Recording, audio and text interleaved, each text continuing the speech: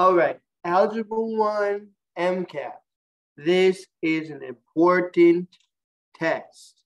This is a test that you probably never experienced before. It's like this. If you don't pass it, you have to take it again. And if you get to 10th grade, you might have to take it again twice if you can't pass it. And then, you know, they're not going to let you graduate without passing this. Graduation requirement. And I just did the Math 8 practice test, and it was a bear. So if you Google MCAP practice, that's where we're going to find it. Mathematics, all of it's here. And Algebra 1. And I like to just do the paper one, do the big, download this guy. Put it on my website. All right. Algebra 1 MCAP. Okay. So here we go. Section 1, non-calculator. All right. I had a calculator, but put that over there. Okay, you guys ready? Write everything down. That'll be the best thing you can do.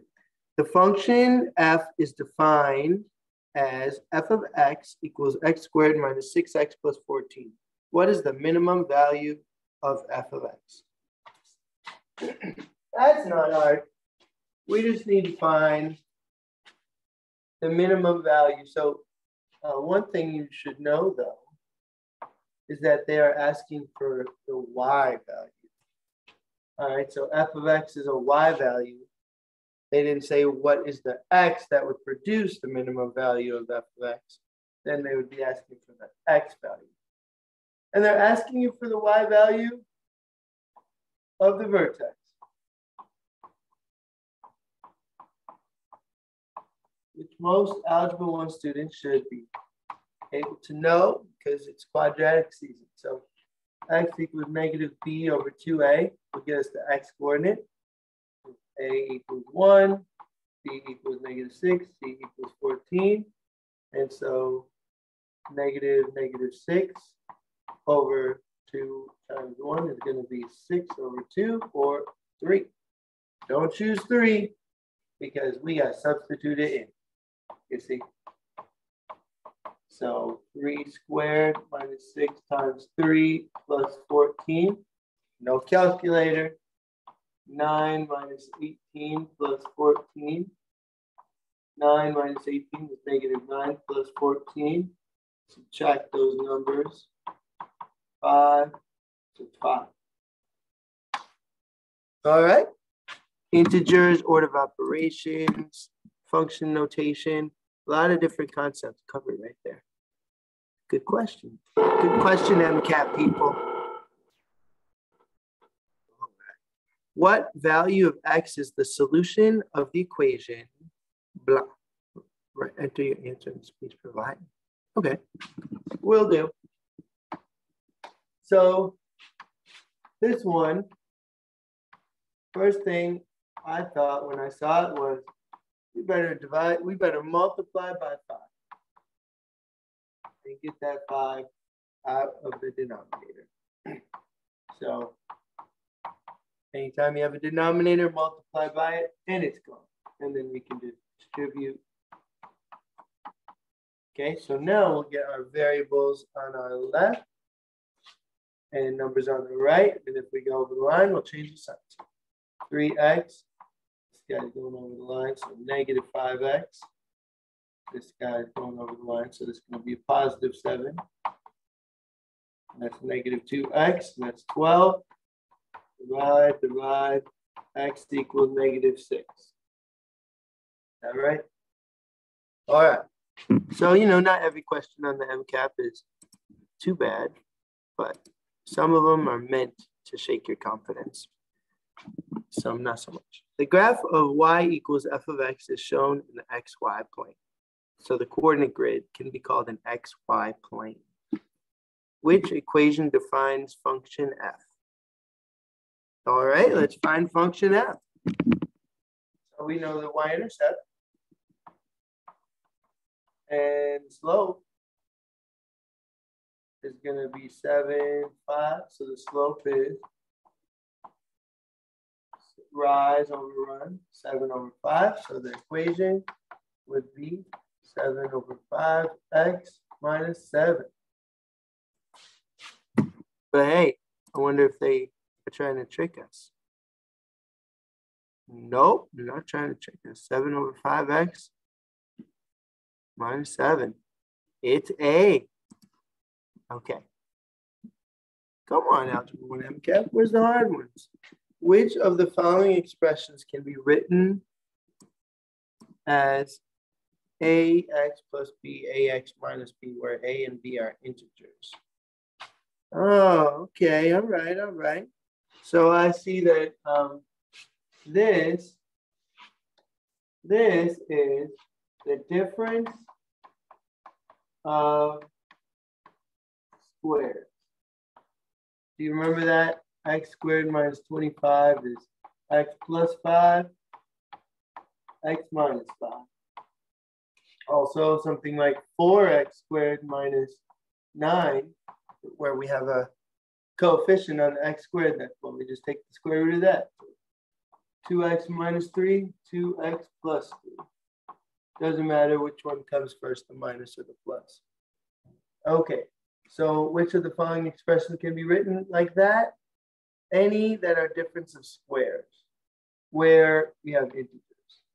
So actually, everything can be written of a difference of some type of square, but they only want integers. So we're talking about that. 11 is not a perfect square. 1 is a perfect square, and 4 is no. Yes. So just choose the ones only with a perfect square, so we get integer, coefficients, and terms. 5. Which of the following sums or products are rational? Aha! So the rational. What is a rational number? We don't really talk a lot about this in Algebra 1, and then they put it on the test.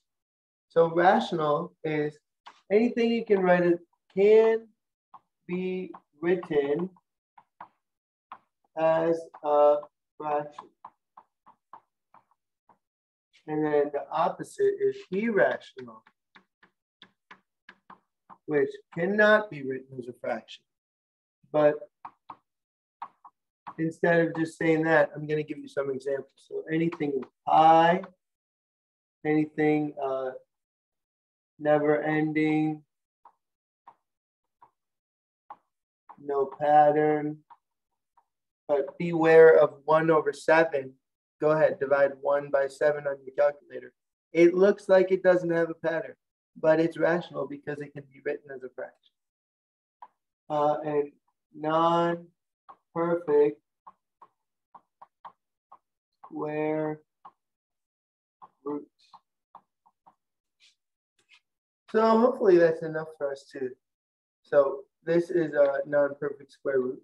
So that is, oh, that is not rational. These never end, but they have a pattern. So that is rational. This is a non-perfect square root. 5 is a non-perfect square root. Even though 4 is perfect, 5 is not. So you don't count. But 4 and 9 are both perfect. So that's just 2 plus 3. Obviously rational. F is a rational number times a rational number. So it's rational. Set of rational numbers is closed under multiplication. Okay. So, study up on that for a second. Don't get that question wrong because it's not that hard. Unless you don't know about it, right? The equation x squared minus 8x minus 5 can be transformed into the equation x minus p squared equals q, where p and q are real numbers. So real numbers are the irrational and the rational put together. Anything except imaginary and complex, which we don't talk about in Algebra 1. We don't talk about the square roots and negatives. Okay, what is the value of q? Don't they want to know the value of p? So what we're going to do is we're going to complete the square. You remember that? Completing the square? It's not very fun. But we could also use a shortcut. We could just put it in the vertex form. Would you like to do that? let's do it. And then in vertex form, so vertex form, ax minus h squared plus k. And the k is the same sign, and the h is the opposite sign of the vertex, right? So, but now that they put the q on the other side of the equal sign, we're going to find the vertex, but we're going to switch both of the signs because the p is already a switch sign and the q is on the wrong side of the equal sign. But we can still start off with our negative b over 2a, okay? And so that would be negative 8 or 8 over 2a is 2 times 1 or 2, and that's just 4. So we already got 1. So if they ask for p, we'd be done. And now to find q, all we got to do is substitute the 4 into our equation. So 4 squared minus 8 times 4 minus 5, 16 minus 32 minus 5, negative 16 minus 5 is negative 21. So we're going to put positive 21. The answer is 21. Circle in the 2 and the 1 on your answer sheet. Okay. Hopefully everyone's doing good. And you know, if you try this by yourself, I should have said this earlier, then you can just fast forward to the solution, you know, and then listen to me if you need to, because this is kind of it's going to be a long series of videos. Mr. Carnegie will buy pencils and pens for his students in the school year. All right, so you see pencils and pens, but I see X and Y. That's what I see. All right. He can spend no more than $30 on pencils and pens. Okay? Pencil noted. Oh, so it's going to be like this. It's going to be less than or equal to 30, right? Pencils cost 0.15 each. So that's the coefficient of X. Pens cost 75 cents each. So add that.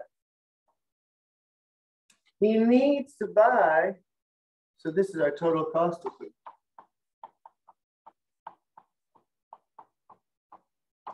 Now we know that he needs to buy 3 times as many pencils as pens. So 3x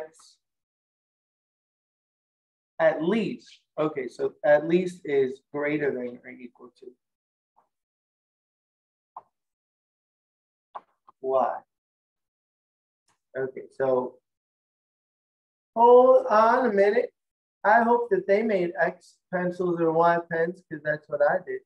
And I see that they did because look, the 15.15x. So that's good. All right, so we want it to be less than or equal to. So you're gone and you're gone. All right. And then we want so it's going to be y is less than or equal to 3x. They're really trying to trick this one, right? So if we started with that when we were thinking about it, but we could just flip it around. But when you flip it around, you have to flip that inequality sign too. Okay, all right. Back to functions, vertex form I'm seeing, and I'm shifting it down to, right? We're taking the y values and subtracting 2 from each of them. Okay. Oh, and we're talking about quadrants, but they gave us the quadrants 1, 2, 3, 4, just in case you forgot. So, what is the question? What are we trying to do? Which quadrant contains the points on the graph of y equals g of x? All right. So, vertex form is the form of the quadratic that we can shift around, right? Once we know where the vertex is, if we were to add or subtract from the x coordinate of the vertex, we would move the quadratic left or right. If we were to add or subtract from the y coordinate of the vertex, we would move the quadratic up and down. So just like on the first question of this test, I know f of x represents a y coordinate. We're taking those y values and we're subtracting 2. Okay, so what's the y value of the vertex? It's 1, right? So we're going to subtract 2, and that gets us g of x. It's just that simple. X minus 5 squared minus 1. So now I know that I would go 1, 2, 3, 4, 5, and put my vertex. I know it opens up because I don't see any negative a values anywhere. So it opens up. So it's like that. All right, so it starts in quadrant 4 and then goes up to quadrant 1, eventually passing through quadrant 2. Never touches quadrant 3. What quadrants contain points on the graph? Hey, I didn't even realize I was answering that question. 1, 2, and 4. 1, 2, and 4. C is your answer. That was an interesting question. So a lot of these, you may know how to do it, or it may be 80% of the way, and then they ask you in a way that makes it like, well, if you ask me that way, you just messed me up, right? But hey, that's why we review and practice, and that's the point of the test. Don't ever give up. Keep trying. You know, come back to the questions if you can, although, yeah, let's keep going. Samantha has $35 in the savings account. When I see that, I wonder what you think. I think y-intercept. Right now, she has $35. Good job, Samantha.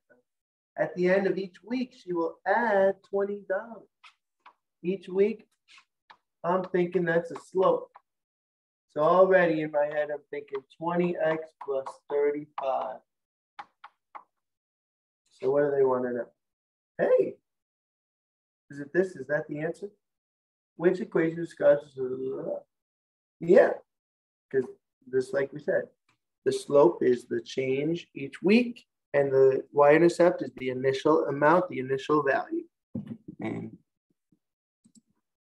see, that was an easy question. All right, a system of equations. What is the value of x in the solution to the system? All right, so let's switch gears to systems of equations. When we have systems of equations, we want to ask ourselves, what forms are the equations in? If they're in standard form, both of them, we want to eliminate. If one or both of them are in slope-intercept form, we want to substitution. And we can see that both equations are in slope-intercept form. So I am going to choose either one and substitute it into the other one. So I'm going to do 9x minus 1 into the second equation, and we end up with that, right? Put our variables on our left, 9x, and when we do that, switch the sign, 2x. 3, put our numbers on our right, that's going over there. 9 minus 2 is 7. 3 plus 1 is 4. X equals 4 over 7. All right. How long is this non-calculated? Must be nearing the end. Doesn't matter. Doesn't matter. Keep it going. A student is saving money in a bank account to buy a computer. The function f of w equals 35w plus 10 represents the total amount of money f in dollars in the student's account w weeks after the student started saving for the computer. What does the number 10 in the function represent in this context? 10 is the y-intercept. It's an initial amount of whatever f of w represents, which represents total money. F is money. So it's the initial amount of money that the student had before they started saving. And that is C, I see right there. The number of dollars in the account when the student started saving for the computer. The y-intercept. All right. 12. Two quadratic relationships, J and K, are represented in the following table and graph respectively. Which of the following statements about the relationships are true? Ew. Okay, the x-intercepts, y-intercepts, minimum value. Okay, well, my algebra class, we have a song. At the x-intercept, the y is 0. At the y-intercept, the x is 0. Something like that. And so you know our x-intercepts already by looking for where the y is 0.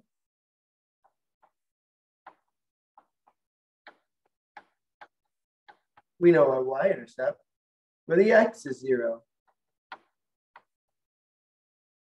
We know our y-intercept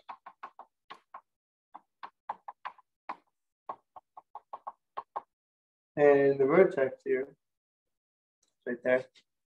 The vertex in the table, I'm going to look at the y values and I'm going to see their change. So 10, 0, -6, -8, -6, 0, 10. I see the lowest value is right here. -1, 8 is the vertex. Okay, so now I found all the key components of both quadratics. But what do we want to know? The y-intercepts, the x-intercepts for the relationships J are 5 units apart. Okay, J, the x-intercept, right? Yeah, of course. 5 units apart. So from -3 to 1 is not 5 units. -3 to 1 is 4. So A is not right. The x-intercepts for K are 5 units apart. From -1, 1, 2, 3, 4. That's true. Okay, so B is, let's write it down. B is true. C, the y-intercept for the relationship J is 6 units from the origin. Where's the relationship J? Where are you, relationship J? 6 units from the origin. Yes, the y-intercept is -6. That is 6 units from the origin. D, the y-intercept for the relationship K is 6 units from the origin. Yes, the K has 6 units from the origin as well, at +6. The function J has a minimum value. Which one's J again? Yes, it does. It has a minimum value, the lowest value. And K has a maximum value. So E is also right. All right, so that was know your key components, your x-intercept, y-intercept, vertex, minimum, maximum, all of that of quadratics. The expression 2x plus x minus 7 squared is equivalent to x squared plus bx plus 49. For all values of x, what is the value of b? All righty. Well, here's what I'm going to do. I'm going to simplify 2x plus x minus 7 squared. And this will become a multiplication problem. So I'll draw my area model just to illustrate it. So that's -7, -7x, -7x, 49. Put those together and you get -14x. So that's what x squared, x minus 7 squared. So 2x plus x squared minus 14x plus 49. Adding the components from the table. Now I'm going to combine the like terms, which are just these two. So x squared minus 12x plus, I figured it out. The answer is -12. -12.